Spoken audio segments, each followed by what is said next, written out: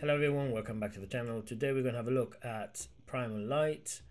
If you like what you see, please consider subscribing and hitting that like and bell for more notifications. It really helps out.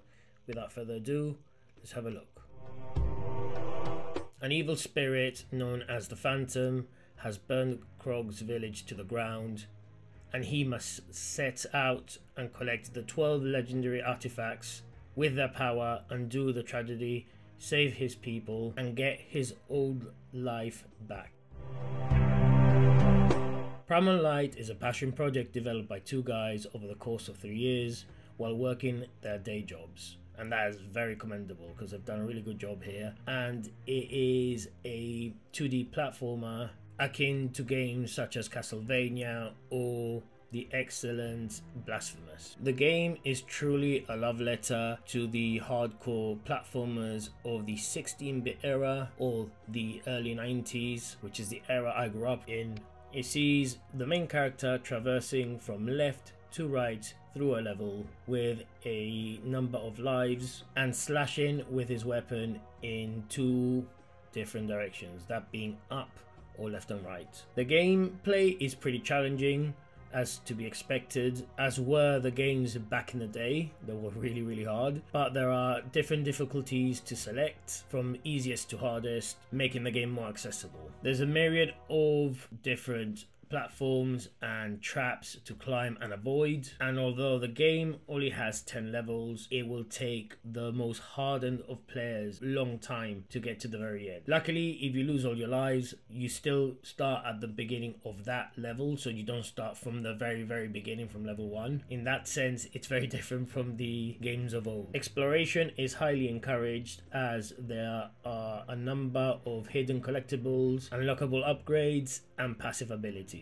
which help you in your adventure. What's more, at the end of the level there are some epic boss battles which are both jaw-dropping and enjoyable to fight.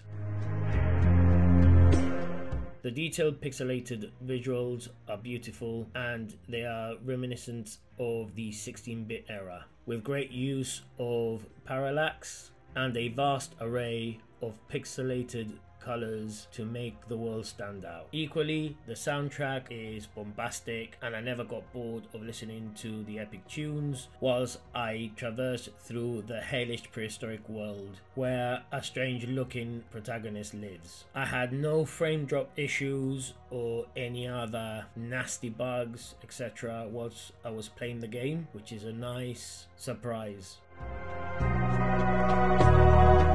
Primal Light costs £13.49 or your original equivalent, and will require a measly 224 megabytes to download. This stunning passion project is mainly aimed at those who like platforming, linear adventures, and are nostalgic for games of the 90s. I did enjoy my time playing this game, especially because although it was tough at times, it still had that learning curve where you learn from mistakes, you go back and execute that jump or defeat that boss, and you're successful maybe a second or third or fourth time, and it feels really rewarding. We give Primal Light an 8 out of 10. Thanks for watching. If you like what you've seen, please like, subscribe, and all that jazz. Also, if you're looking for the Nixie Wizard, which is the cool looking GameCube controller for the Nintendo Switch, please consider using our affiliate link down below and enter the coupon code GRINNY for 10% off your order. Also, I believe shipping is free if an order is over $49. So yeah, don't wait. Hopefully I'll see you in the next one. Peace.